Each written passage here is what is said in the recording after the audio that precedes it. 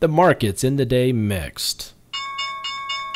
My name's D7 here at Grok Trade. It's Tuesday, July 19th, 2016.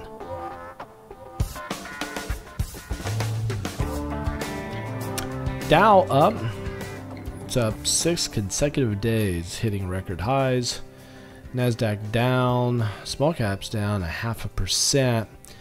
Banks, financials up just a smidgen. US dollar up 0.5%. We're going to look at that. Crude oil dropping 1%. And mix on gold and silver. Silver down 1%. VIX slightly lower. But I'm going to start off here on the US dollar. Remember this big bullish pennant we talked about?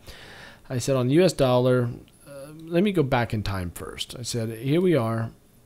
Big symmetric triangle. Look for a big breakout. And then we broke down. When that happened, I said that's a sell.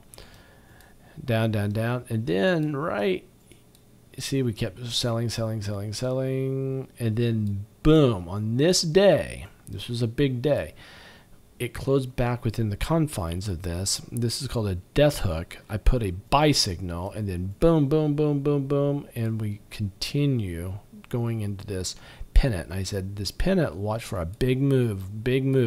So they can go either up or down, but because it built on this leg, expect it to go higher. It hit the ceiling. You can see that right there. It came down, hit the support ceiling. It's right between those two lines. We stay right here. We went down and hit that support level. Tried to break the support level. Came up, closed right at it. Now we're caught between it. It's getting very tight. Now we're slightly above it. Look at this. We're slightly above it. We just closed above it. It broke the ice. Then boom, there it is to the upside.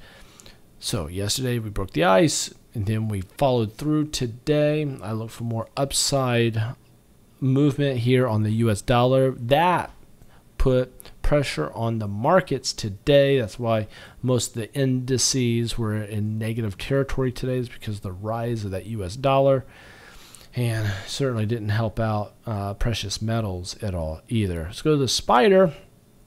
We are set up to go bullish, guys. So even though we're dropping lower highs, you can see that we're making this little mini-me bull pennant. These can get very bullish and quickly. I'm looking for a nice pop to the upside is what I'm expecting. Diamonds, check this out. High base, high base, high base, high base. Boom, goes up, up, up, up. Closes at the day's high for the Dow. And Nasdaq just kind of flatlining, going sideways. And then the small caps, this is the Russells. We go up, up, up, sideways, sideways, sideways, sideways. Starting to show a little weakness here. And I do have some shorts going. So I have some shorts going on this drop on small caps. However, I do have a stop loss in place. If it starts to pop up, it's going to get me out of this. But I will continue with any downside action. Furthermore, because I think that we're building these high bases or these pennants, I do have a big order on the spiders, and for the S&P 500. If we do pop to the upside, I think that we're going to get a big move. I think it has a better chance of going higher than lower, but I am prepared for this to go either direction. In both trades that I have going, I do have trailing stops on them, so I'm going to manage those with that. Banks, up, up, up, little bull pull back, down an inverted hammer reversal pattern. It's like if things are wanting to go bullish. Financials, we at resistance. See this resistance? I said sell, sell, sell. I'm going to get rid of this sell now because we are no longer dropping. We should have dropped here and continued south here on the financial ETF. And it didn't do that. It went down below this area of resistance, staying below resistance, but it's right here. Act like this is a ball. So the ball drops, hits the floor, comes up, hits the ceiling, but the ball keeps hitting the ceiling. It's like this thing is wanting to break out to the upside. Today we closed right at resistance, like it's wanting to break through. I think tomorrow we have a good chance of that happening. Crude oil continues down. It's just in a lot of trouble. They're saying that they're expecting crude oil prices to get to $50 a barrel. We'll see.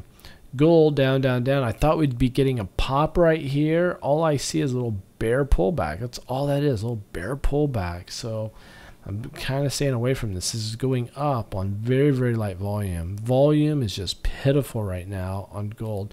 Silver, we drop, drop, drop, drop, drop. I said buy yesterday. I was a little premature on that. I'm going to keep that here, though, because this thing could still pop here. So let's keep a good watch on that.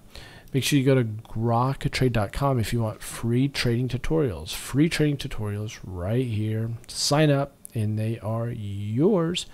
And there you have it. If you like it, I like it.